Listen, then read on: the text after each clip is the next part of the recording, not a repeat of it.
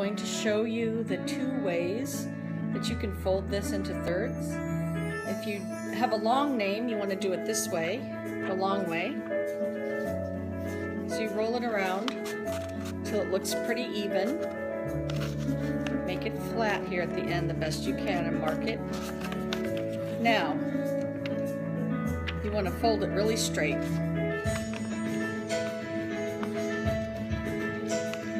So I'm going to put it down on the table and make sure I have it really straight.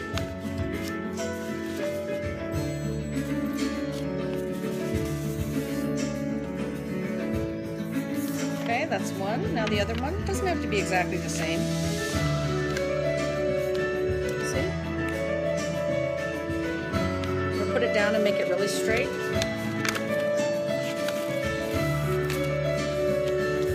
I want it straight on both ends so it looks nice. And now I have my 3 parts.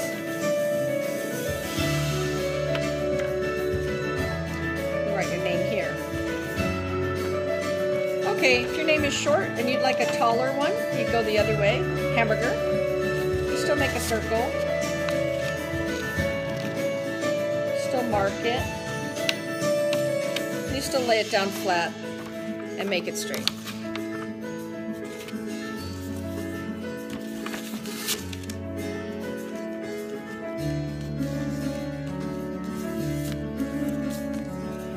Okay, so then here's the 2 side by side.